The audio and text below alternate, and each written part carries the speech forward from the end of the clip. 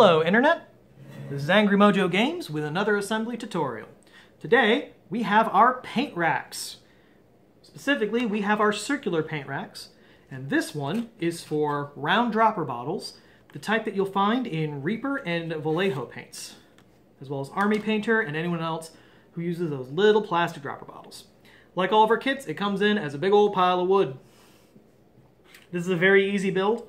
So the first thing you're going to do, and this is going to take a while considering you've got all these little gaps, is to make sure to clean it along the edges with some rubbing alcohol and a cloth to get all the soot out from inside.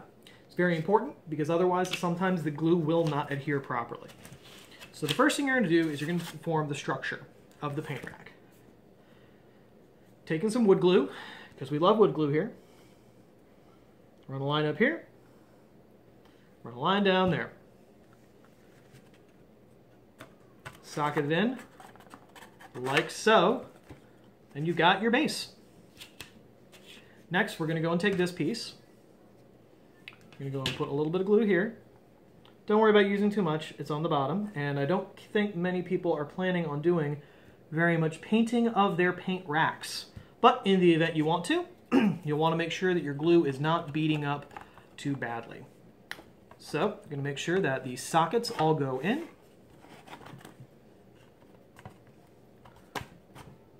Press down.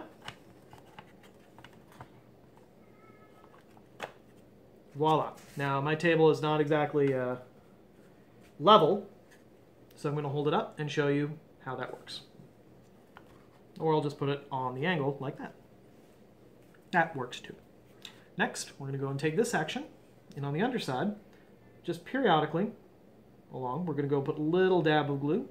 Now we don't want, this is where you don't want to put too much because otherwise it'll bead up underneath these holes where the paint's going to go.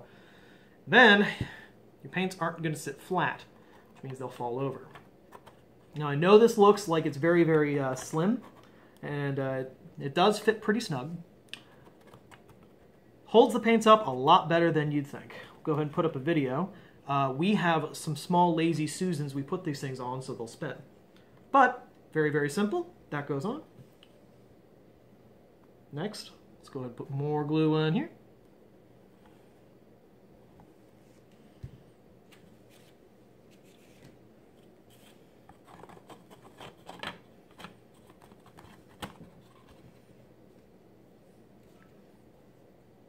Same deal again. Doesn't take that much.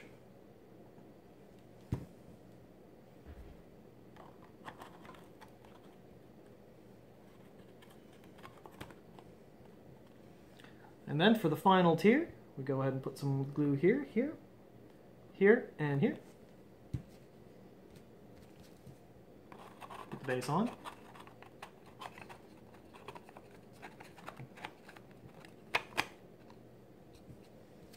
And then finally, some glue here.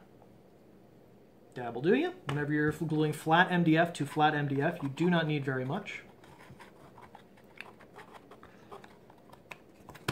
And there you go. Now, go ahead and make sure that we don't have any glue coming into here. If you do, just scoop it up with your finger and your fingernail. And there we have a paint rack that's going to hold a whole lot of paint. Meantime, we're Angry Mojo Games. Happy gaming and enjoy your painting.